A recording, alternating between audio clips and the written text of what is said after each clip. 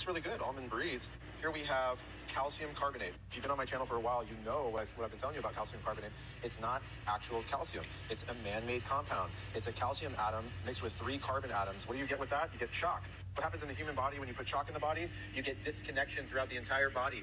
You get acidosis. You get cells not able to communicate. You get toxin buildup. All right, so at the very least, he should probably understand what calcium carbonate is. It is not calcium and 3 carbons.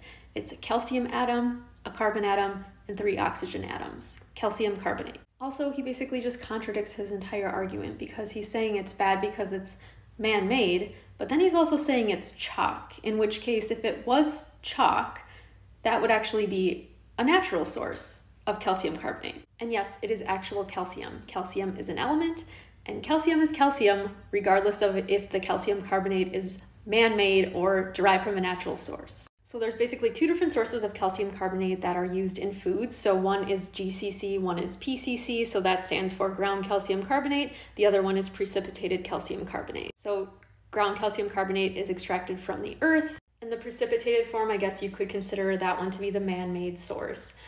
Both are calcium carbonate and both are the same chemical compound, and both contain real, actual calcium. So there are different forms of calcium that can be added into vitamin and mineral fortified products. This one is using calcium carbonate. Obviously, you have things like dairy milk that have calcium, and there will be different bioavailabilities between the different compounds. Calcium carbonate is 40% elemental calcium, and there are studies showing that the calcium bioavailability of calcium carbonate is similar to that of the calcium in cow's milk. This one was specifically in soy milk. And regarding the disconnection throughout the entire body and the toxic buildup claims, of course there was no evidence presented to back those claims because they don't even make sense to begin with. Also, of course, the caption says that your best bet is to make your own, but if you make your own, it's not going to be fortified with calcium. So if you want to make your own, that's fine, but that doesn't necessarily make it better. The only thing that's BS here is this video.